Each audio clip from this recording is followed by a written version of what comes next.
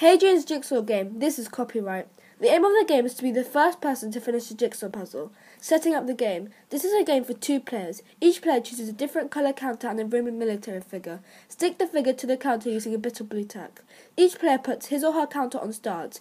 Shuffle the cards and place them face down on the board. There are 8 puzzle pieces. Each player should have a set of all 8, but they should be face down so the numbers, not the pictures, are showing.